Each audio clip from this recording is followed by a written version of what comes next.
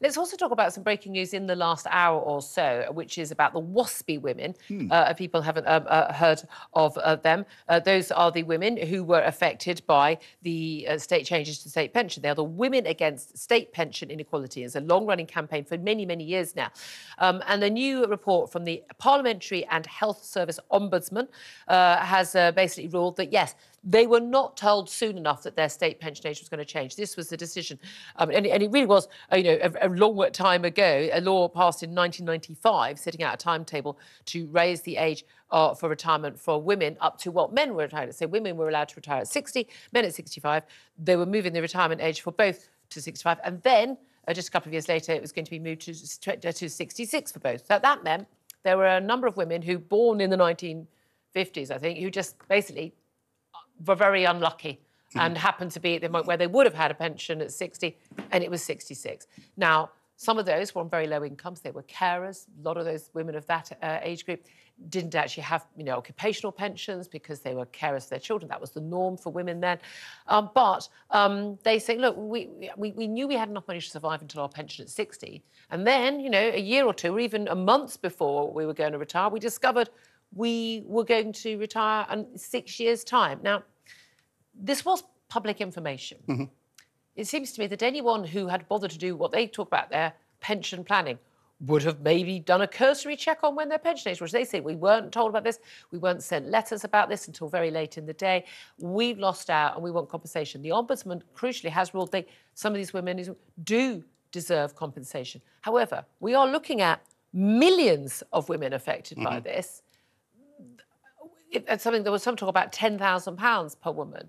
Now, we're talking about billions of pounds of taxpayers' money. And I'm sure the Ombudsman hasn't looked at this from a holistic perspective, looked at it from a very, very narrow perspective of just how the rules have changed and what communications have happened.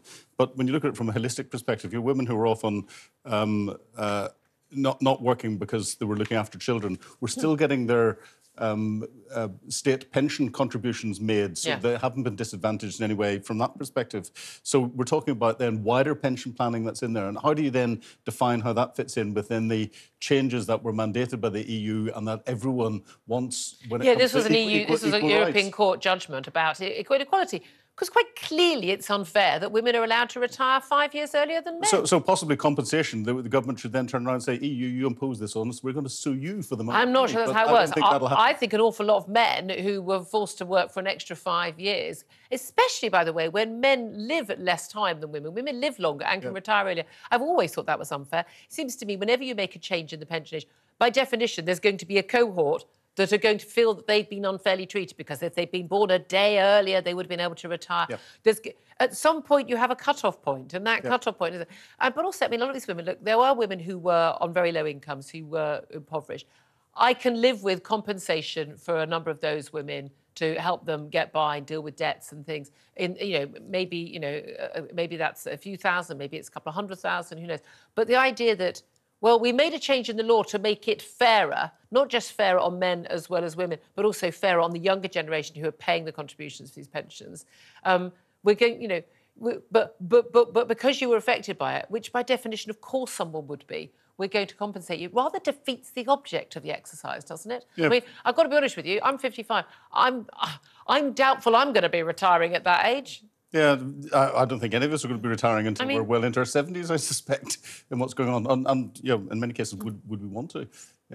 Keeping the brain ticking over. But this apparently it's very bad for you, retiring. Allegedly. I know a lot of people who've retired, they seem to work harder when they're in retirement than they did when they're at work. But again, I think this is a symbol of too many people expecting too much and too much of a handout the whole way through. I think lots of things have changed, and I can't see this coming in anytime soon, because you look at the hiatus there is over getting the compensation to the post office postmasters. That's taken 20 years. So those born in the 1950s, add another 20 years on. There's not going to be many left. Yeah, exactly.